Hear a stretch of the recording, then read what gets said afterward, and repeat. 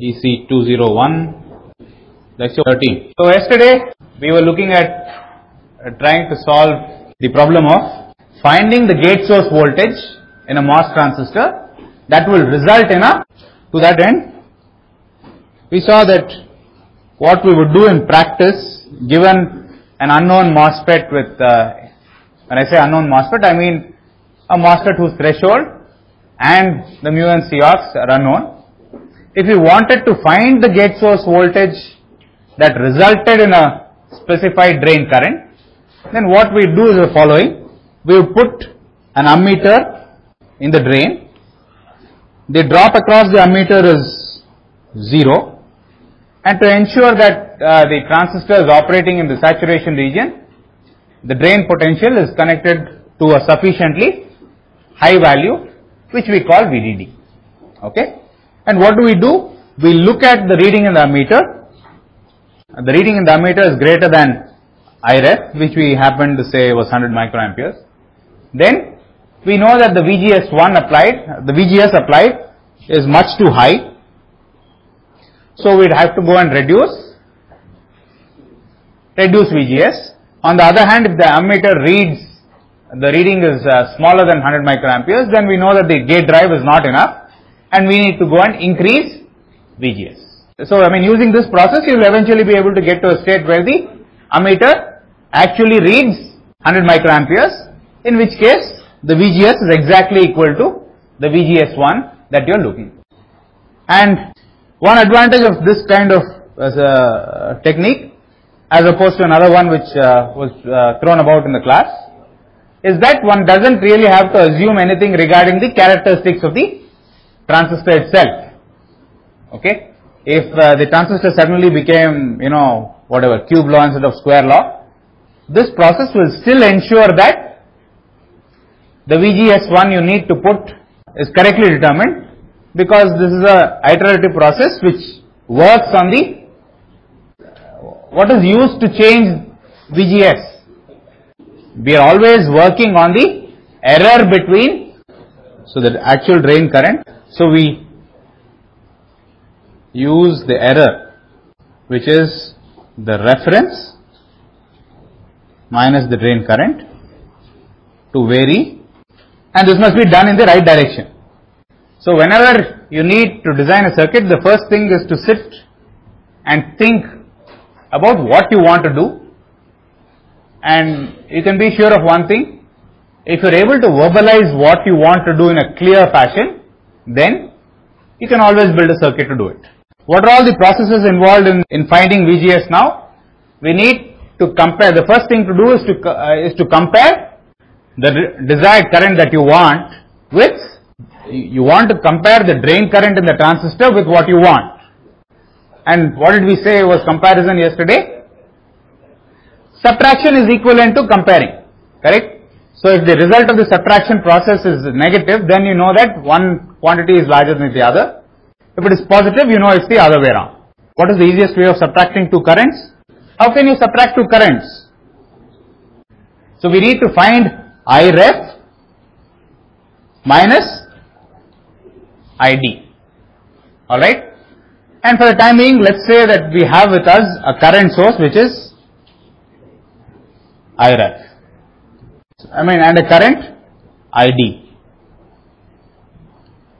So how can you subtract the two of them? How can you get a current which is the difference of IREF and ID?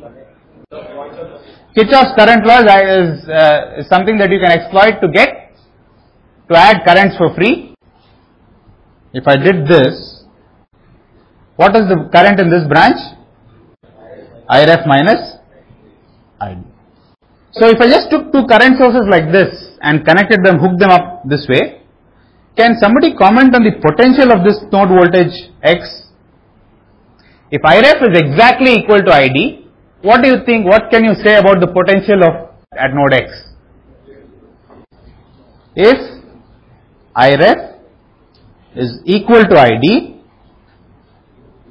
the potential at X, yes, IREF is the same as ID, and ID flows to ground and IREF flows from God knows where, okay?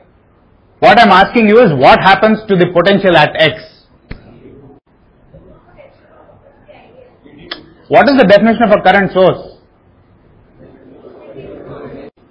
You have two identical ideal current sources connected in this fashion. Okay? When I say this fashion, it is like this. The question is, can you make any comment on the potential of node X? Okay, let me ask you, what is the potential at X? No more, it's not as vague as comment on the potential at X. What is the potential at X? 0. Why, what is so special about, why do you like 0 so much? Yes. About, across which branch? Please note that the current source will make sure that the current in the branch is equal to ID regardless of the voltage across that branch. That's the definition of a current source, isn't it? So the voltage, the potential at X can be anything. However, but can you make any comment? It was something. Does it change with time? It was, say, 4.26 volts. If you come back tomorrow and measure the potential, will it still be 4.26 volts or will it be something else? If you want to change the potential of a node, what will you dump into that node? What physical quantity is responsible for changing the voltage of a node? It is charge. If you want to push the potential of a node up, what will you do? You will dump positive charge onto that node. Correct? If you want to pull the potential of a node down, you will extract positive charge or dump negative charge onto that node. If these two currents are exactly the same, we all agree that the potential of node X is not known. It can be anything. However, since the rate of inflow of charge into the node is exactly equal to the rate of outflow of charge, there is no net charge being dumped onto the node, which basically means that while the potential of the node is unknown, it will remain the same for all time. You understand? Does that make sense? Okay? So the potential at X does not change. It's a simple and obvious thing, but this is what I want to point out. Now if I take this upside down, alright, if there are two current sources fighting with each other in this manner, and the junction X, the potential of that junction doesn't change at all, then what can I conclude? You can conclude that the two currents are exactly equal. Alright. Now if IRef is greater than ID, what can you say about the potential at X? If IRef is greater than ID, more charge is being pushed. We can still not make any comment on the absolute potential at X. But you can absolutely be sure that the potential of node X will keep increasing with time. And why does it increase? The amount of charge being pumped into the node is much larger than the amount of charge being sucked out of that node. So, the potential of that node has to increase. Does that make sense? There is no resistor here. Okay, these are just two ideal current sources. If the current pushing into the node is larger than the current being sucked out of the node, then the potential of the node will go on increasing and eventually will become, you can think of a small capacitor here, and what happens if IRef is greater than ID, the resultant current will go into the capacitor, and what will happen to the capacitor voltage? It will go on charging up, eventually it will go to infinity. Okay, in practice, as the voltages go larger and larger, current sources break, but in principle this is what will happen. Okay, and you can think of a perfect open circuit as a capacitor whose capacitance is tending to 0. By the same token, if IRef is less than ID, what happens? The potential at X decreases and eventually goes to minus infinity. So what is the moral of the story? If you want to figure out which of these two current sources is larger, one thing you can do is to connect them in a manner that they fight each other, as shown here, and monitor the potential at at the node X. If the potential at node X stays constant with time, then you know that the two currents are exactly identical. Even if one current is larger than the other by a minuscule amount, the potential of the node will tend to either go up or fall down towards infinity, and the only way in which the potential can remain at the same value is when the two currents are identical. Does it make sense? I mean, it's obvious stuff. Now that you understood this, what did we want? We wanted to compare the reference current with the drain current in the transistor. So what do? You could have Iref this way, and you apply some. So what can you say about the potential of node X? If ID is greater than Iref, what happens to potential at node X? Keeps decreasing. Okay. But if ID was greater than Iref, what was our conclusion regarding VGS? If ID was greater than Iref, what was the conclusion on VGS?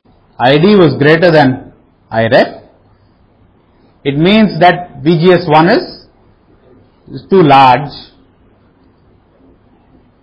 which means that what must you do? You must reduce VGS1. So if ID is greater than Iref, what happens to the potential of node X? The node potential at X? If ID is less than Iref, Vx, what happens to Vx? Increases. And what does this mean? If the potential Vx is increasing, what does it mean as far as VGS is concerned? It means that Iref is larger than ID, which means that the gate source voltage is too small, which means that you must, I must increase. So now can you guys put 2 and 2 together?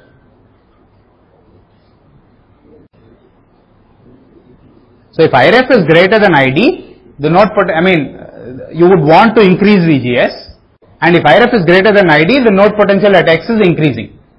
So what can I do? I could simply connect X to VGS. You understand, this is what you were doing in the first place. You were looking at the ammeter, measuring it, comparing it with Iref. If the current was smaller than Iref, you would go and tweak the voltage source. You turn the knob, crank up the knob. And what we have said is that if Iref is greater than ID, the node potential of X will increase anyway. And we wanted to increase VGS if Iref was greater than ID, because ID was too small. One straightforward way of doing it is to simply connect X to VG. Does that make sense?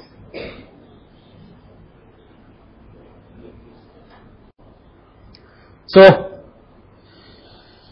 we all realize that if Iref is greater than ID, then the node potential at X will keep increasing.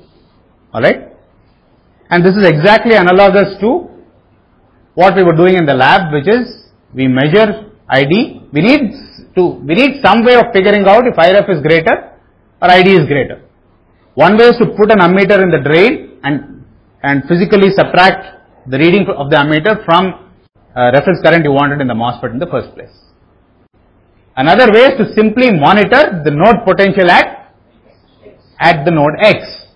If the potential at node X is rising with time, then it means that Iref is too large compared to ID, in which case you have to reduce VGS.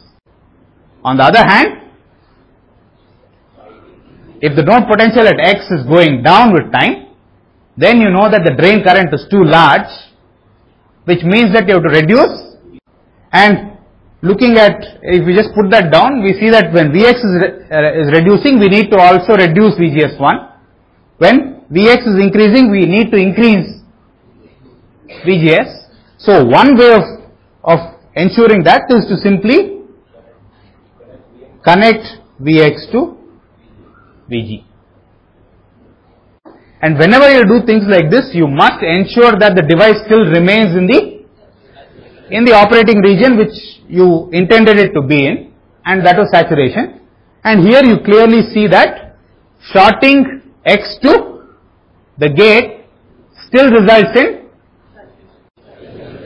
it's in saturation, because VGS is equal to VDS, and if the drain and the gate are the same potential, then by definition the device is in saturation. So if we hook the transistor up like this, the voltage between the gate and the source is VGS1, which is that required to ensure that the drain current is exactly equal to I. Does it make sense? Now that we have figured it out, what do we do to bias our transistor? What did we say yesterday? We said that the problem candidate was that in our common source amplifier was that the gate source bias voltage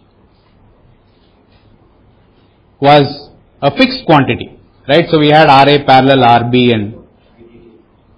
and we had a fixed voltage which was some fixed voltage. This is VDD and this is RL. And the problem was that this voltage here in the gate is fixed and doesn't change with the threshold of the MOSFET. If the threshold varies, the current, the bias current in the MOSFET can vary because VGS is fixed. Okay? And now what have we done?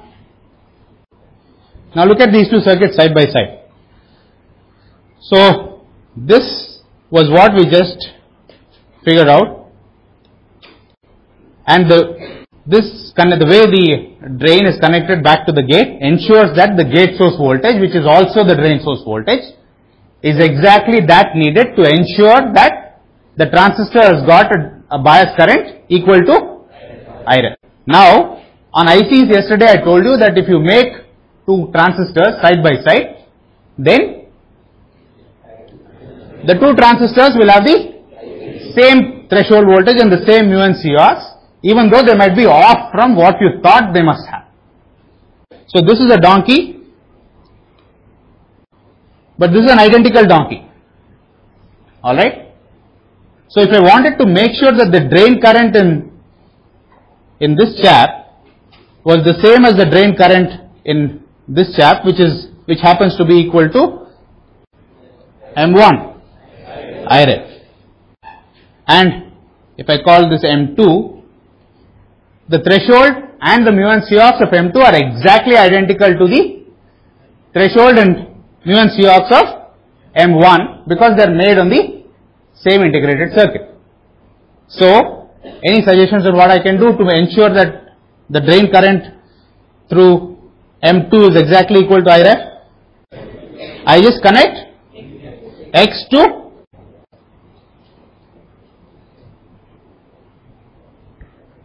okay, first of all, whenever you make connections like this, you must make sure that you are not screwing up either of the circuits. Alright? So, will the node voltage at X remain VGS1 even after I make this connection? Yes. Why? No current through the gate of M2.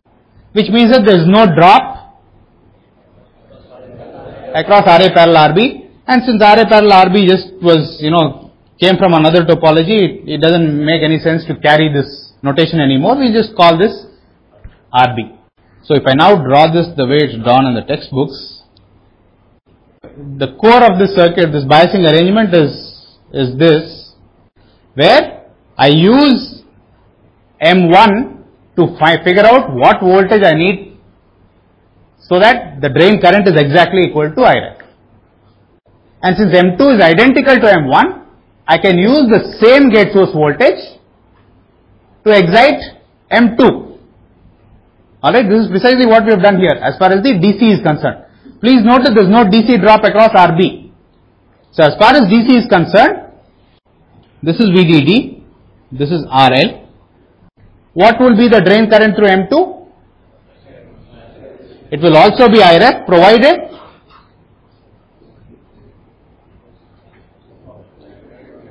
will the current through M2 be IREF regardless of what RL there is, or does the drain current of M2 depend on RL? No, come on, it does. Because if I remove RL, what happens to the drain current? If it doesn't depend on RL, I should be able to make RL any value and I should still get the same drain current. Correct? So clearly it depends on RL.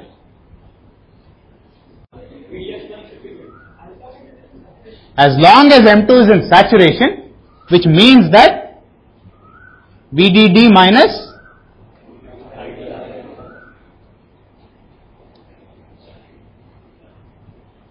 IREF times RL is greater than or equal to VGS1 minus VT. This ensures saturation. As long as M2 is in saturation, the current through the drain of M2 will also be equal to IREF. Does that make sense? And this is not particularly restrictive because we wanted the transistor M2 to be in saturation anyway, otherwise we will not get any incremental gain. So this arrangement is a very, very commonly used circuit arrangement, used all over the place in ICs. Okay. For example, this was VDD, this was IREF, this was M1. Assume M2, M3 and M4 are all in saturation, so that their drain potentials are sufficiently high voltages to ensure saturation. If that is the case, then what is the drain current of M2? Are all identical. Under these conditions, the drain currents of M2, M3 and M4 are all IREF. So what have you done? You have taken one current source and made many copies of the same current. You understand? And this can be repeated ad infinitum, right? So you can make, instead of having 2 to 4, you can have 2 to 40. You will have 40 current sources all pulling current down. The currents will all be equal to IREF. And this circuit arrangement is called the current mirror. And this is a very common technique used all the time in ICs. So what all are you exploiting in a mirror? You are exploiting the fact that while each of the transistors might be pretty crappy, right?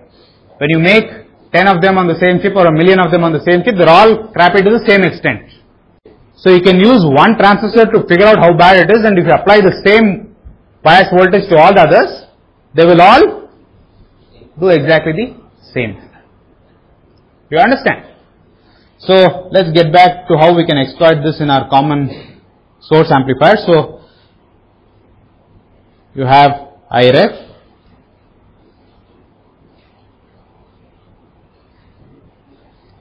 and this is the main transistor, that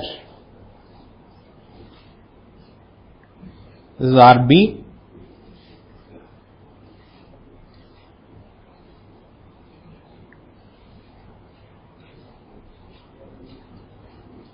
RL, and how do I complete the rest of the circuit?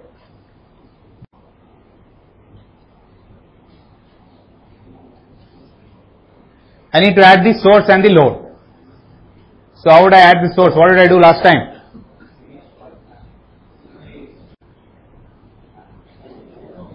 What is this? All that this is nothing but a smart replacement for the fixed battery. Okay? That's all. So what should we do to add the input? What did we do with the input last time? we connect a capacitor, infinite capacitor like this, just as we did with the RS, and this is the infinite capacitor, and this we called RL1. So the drain current of this transistor is exactly equal to IRF. Oh, okay. First of all, can you comment on the incremental gain from the input to the output?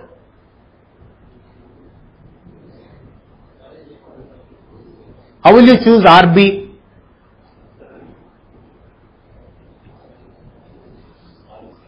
What is the exact value of the incremental gain from the input to the output?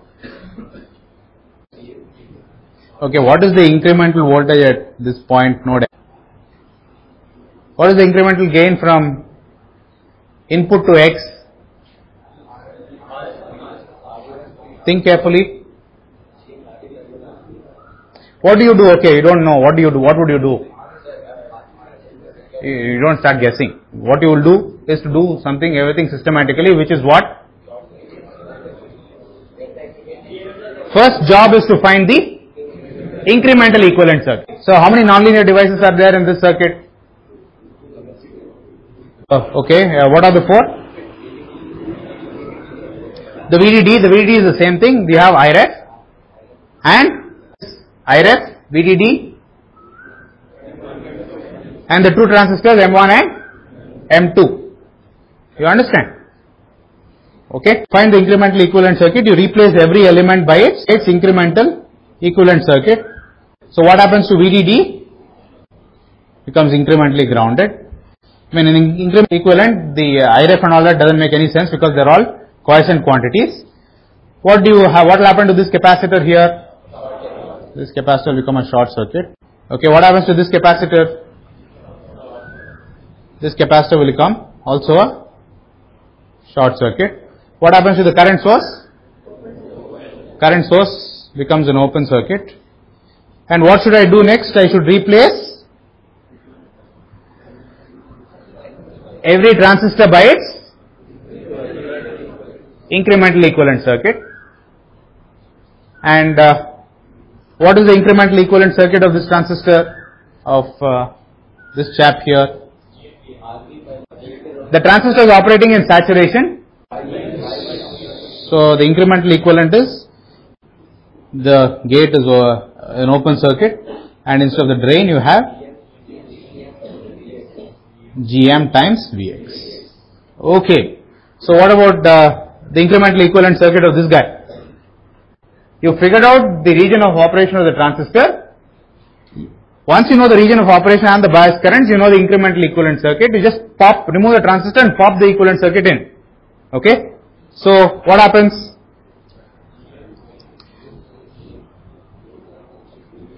There was a short between the gate and drain. All that I have to do is cut and paste. This was the gate for information, this was the drain. So what should I do?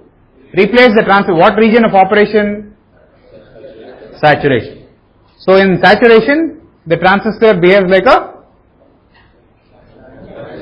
voltage controlled current source. So which voltage is controlling which current? Gate voltage is controlling drain current. Let me call this node Y. So what is this current now? Is Gm Vy. Is this Gm the same as this Gm? Why? Same operating point, same transistor, everything is identical. Great. Okay. Now, this is the voltage Vy, the incremental voltage Vy. So, kindly look at this chap here.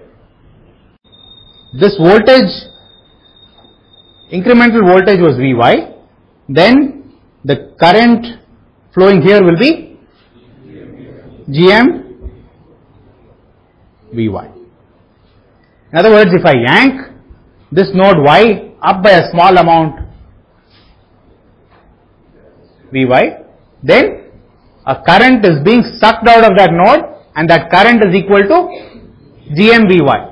So what is the moral of the story? I have a black box, okay, two nodes are coming out, one is ground. If I yank this by delta, some k times delta flows in. So this whole thing is a resistor of value 1 by k. Okay. Yes or no? Yes. So I can replace this whole thing by a resistor of value. In other words, if I redraw this diagram, okay, so now what is the incremental gain from the input to the output? Okay, what is the incremental value voltage at X? Vs times Rb plus 1 over Gm by Rs plus Rb plus 1 over Gm times Vs is the incremental voltage at X. So what is the incremental output voltage?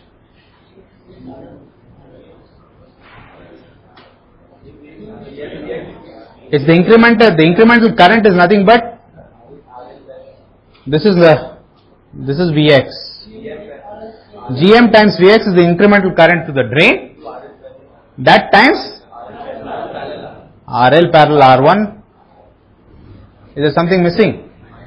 There must be a minus, which means that the incremental gain is minus Gm times RL parallel RL1 divided by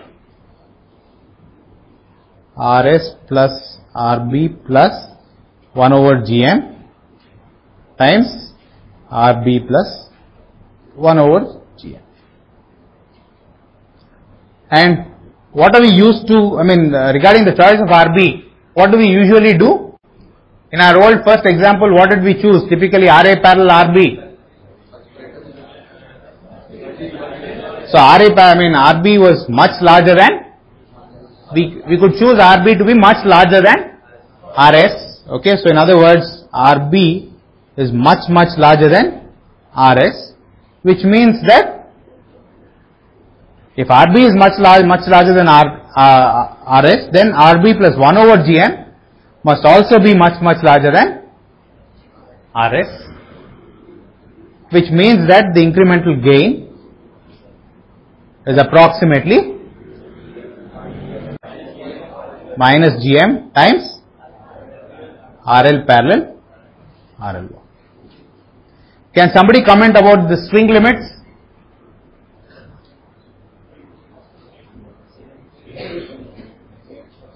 Okay, since the bias current is the same and the RL and RL1 are all the same, we find that the swing limits are the same. Now if the threshold of both the transistors changes by the same amount, can you comment on what happens to the gain?